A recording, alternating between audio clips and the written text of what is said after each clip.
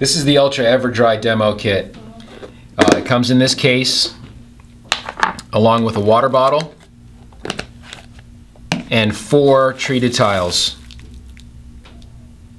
We filled up the water bottle with water, and as you can see, we've also added some food coloring just to give it more impact when you do the demonstration.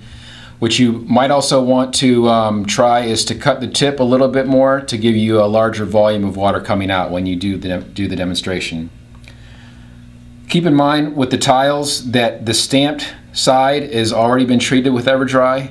There's no need to spray any further coating or do any other preparation.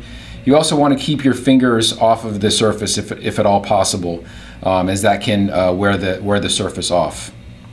When you demonstrate it, what you might want to do is turn it over first and spray the water on there, and you can see very quickly that the water just gets absorbed on that side. Then when you turn it over and spray, you can see a vast difference.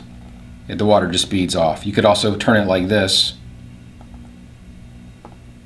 and slow the effect down.